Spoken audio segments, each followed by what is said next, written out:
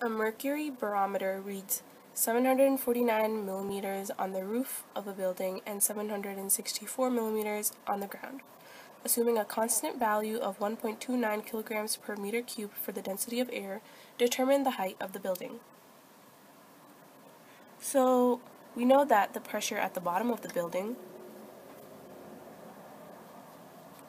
will equal the pressure at the top of the building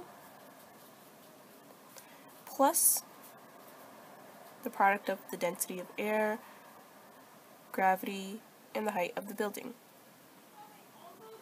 So substituting values in from the given information, pressure at the bottom is 764, pressure at the top is 749, density of air is 1.29, gravity is 9.8, and height is the variable that we are looking for. So subtract this over to the other side.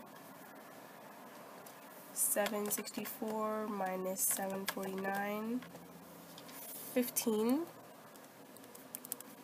equals 1.29 times 9.8, 12.642H. At this point, I'm going to convert the pressure from millimeters of mercury to pascals.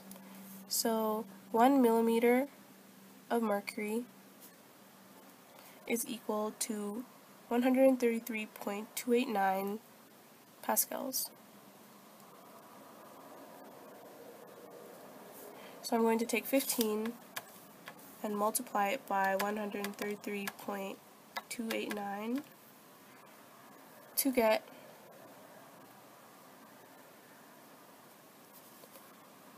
1999.335 pascals.